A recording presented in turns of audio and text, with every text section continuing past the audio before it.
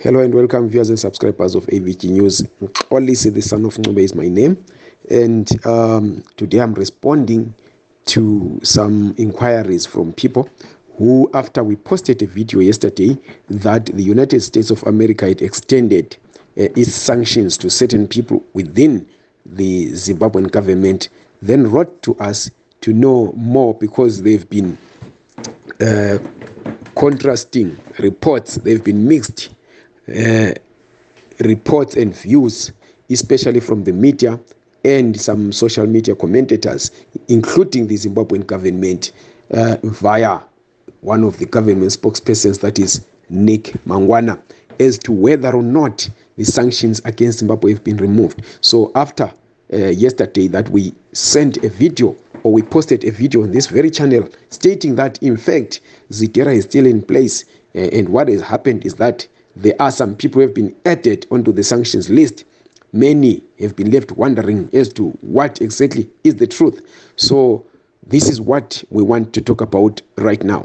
What has confused a number of people is the statement that was written by American President to the Secretary of State, that is by Joe Biden, who is the American President, to Joe Blinken, who is the Secretary of State, where the American president stated in part that there was a termination of the Zimbabwe sanctions program. Now, people have been thinking that maybe the sanctions have been removed. So the statement reads that the President's EO of March 4, 2024, termination of emergency with respect to the situation in Zimbabwe, terminated the national emergency declared in EO 13288 and built upon in EO 13391 and EO 13469, and as a result, all persons blocked solely pursuant to EO 13288, EO 13391, or EO that is executive order. EO is executive order 13469. The authority of the Zimbabwe sanctions program will be removed today from the offer specially designated nationals and blocked persons SDN list. All property and interest in property blocked solely pursuant to the Zimbabwe sanctions program will be unblocked today, and OFAC will remove the Zimbabwe sanctions regulations from the Code of Federal Regulations. So now we need to read these past executive orders, and I'm going to choose the one that was written in 2008, and I'm going to, because it's a follow-up to some of those that were written earlier, that is the 2003 one. So let me read through so that you can understand. So the executive order 13469 of July 25, 2008, which was written by the then American President George W. Bush, stated in section 1 that any person determined by the Secretary of the Treasury, after consultation with the Secretary of State, to be a senior official of the Zimbabwean government, to be owned or controlled by,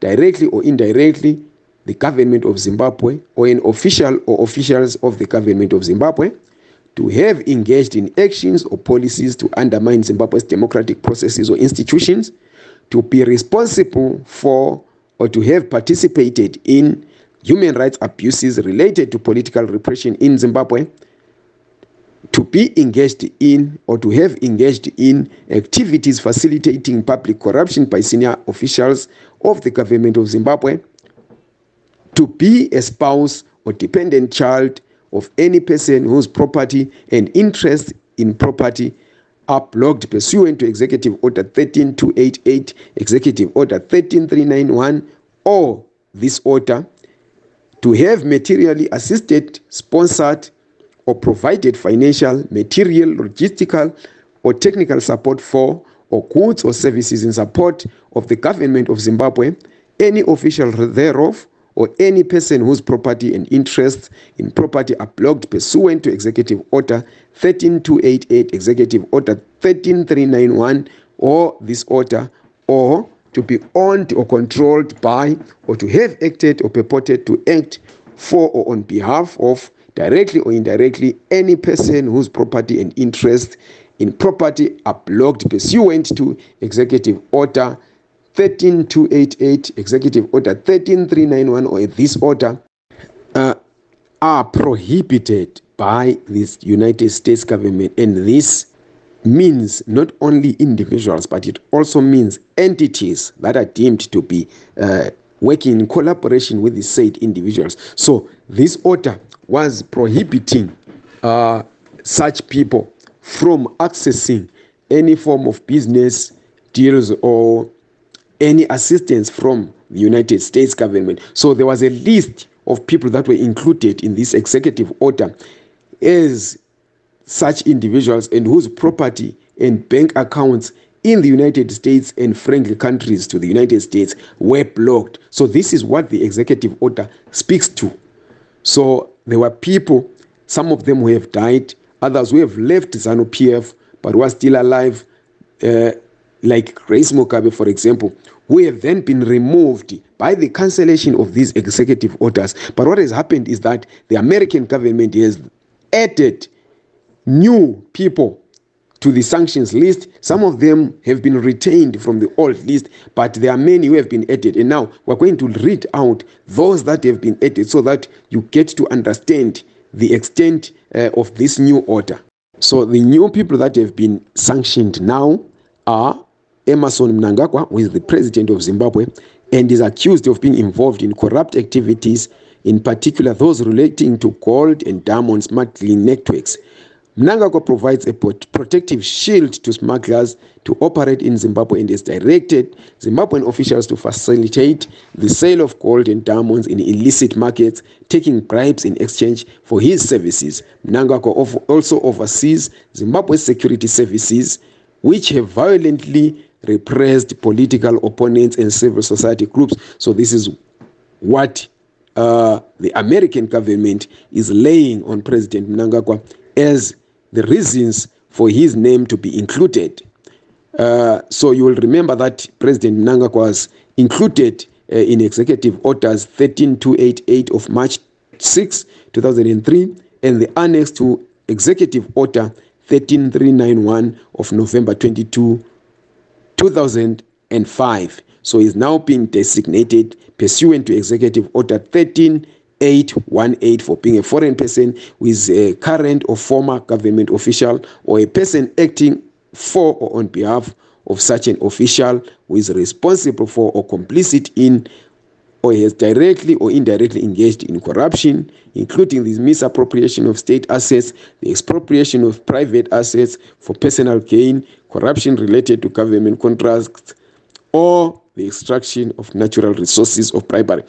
Then the second person is President Mnangagwa's wife, that is the First Lady of Zimbabwe, Auxilia Mnangagwa, who is accused of facilitating her husband's corrupt activities. She is designated also pursuant to Executive Order 13818 for being a current or former government official, or a person acting for or on behalf of such an official who is responsible for or complicit in or is directly or indirectly engaged in corruption, including the misappropriation of state assets, the expropriation of private assets for personal gain, corruption related to government contracts, or the extraction of natural resources or bribery. Then there is Kudakwashe Regimond Takwirei. You know him as Kuda Takwirei, who owns Sakunda. He was designated on August 5, 2020, pursuant to Executive Order 13469 for having materially assisted, sponsored, or provided financial, material, logistical, or technical support for or goods or services in support of the government of Zimbabwe or senior government officials. So his interest in property are blocked pursuant to Executive Orders 13288, Executive Order 13391, or Executive Order 13469. He is accused of being a close ally, as already is known, of President Mnangagwa, and has a long-standing association with the ruling party, which is ZANU-PF, and is accused of having provided high-value gifts to senior members of the government of Zimbabwe to gain access to resources and exert significant control over major sectors of the Zimbabwean economy. Akwire's wife Sandra Mpunga has also been designated because she has been accused of being instrumental in Takwire's business activities rather. So both of them are also beneficial owners of Sakunda Holdings, a Zimbabwean firm that has facilitated state corruption according to the United States government. And Sakunda Holdings as a company itself was designated on August 5, 2020, pursuant to Executive Order 13469 for being owned or controlled by Takwire. Then there is Fossil Agro, which is a subsidiary of Sakunda Holdings and has provided it with material support according to the OFAC, so it has been designated as well. There is also a director of Fossil Agro and a long-time business partner of Takwire by the name of Obey Chimuka, who sits on the board and services as director of several Takwire-owned companies. Chimuka also owns Fossil Contracting, which has received government of Zimbabwe contracts that have facilitated acts of corruption according to the US. Also sanctioned is Vice President Constantino Chiwenga, who is a former Zimbabwe Defense Forces commander, and he's being accused of directing Zimbabwean security forces to engage in the violent repression of political activists and civil society organizations. There is also Opa Muchinguri, who is Zimbabwe Defense Minister, and he is accused of being responsible for overseeing Zimbabwe's defense forces and being the chair of the National Joint Operation Command. And under this, she's been accused of leading Zimbabwe's military personnel to engage in violent repression because she sits and presides over them. Also added is Police Commissioner Godwin Matanga, who is the Commissioner General of the Zimbabwe Republic Police, and the accusation is that under his leadership, the ZRP has participated in ferret team activities. So included is Stephen Mutamba, who has been the Deputy Commissioner General of the Zimbabwe Republic Police since 2019, and the accusation is that under his leadership, ZRP members have engaged in violent oppression of political opposition.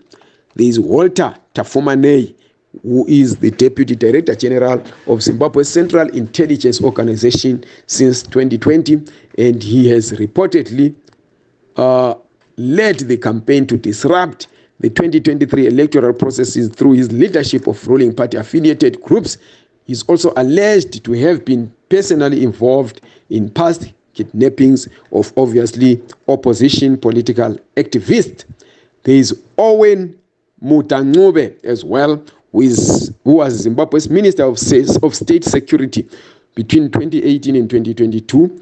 And the accusation is that during that time, he ordered security services to identify, abduct, and mistreat individuals assessed to be supporters of a Zimbabwean opposition group. He was recently reappointed to government as Minister of State for Midlands Provincial Affairs, and is reported to have led a notorious violent group that is alleged to be responsible for attacks and killings around Zimbabwe, especially in Kwekwe. So these are the people who have remained under sanctions under the new executive order that has been made by the American government through President Joe Biden. So this is what was announced on 4 March. So this is the executive order of March 4, 2024. And it is declared by the American president, that is Joe Biden. Thank you very much for subscribing to this channel. If you haven't, please subscribe to this channel, like this video and share it. Also press the notification button so that when we come with our live updates or new broadcasts, you will be notified. Thank you.